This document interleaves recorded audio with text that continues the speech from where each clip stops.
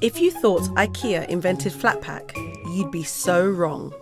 This amazing 17th century wooden model of the Church of the Holy Sepulchre in Jerusalem, which is still a very holy site, comes apart to make it portable. Each piece is lettered, so you could reassemble it at home as a souvenir for pilgrims to the Holy Lands. The model can open and close to reveal the detail of the real building. The domes, towers, arch windows, all made of olive wood and inlaid with mother of pearl. It's an expensive souvenir of a memory of a once-in-a-lifetime spiritual journey.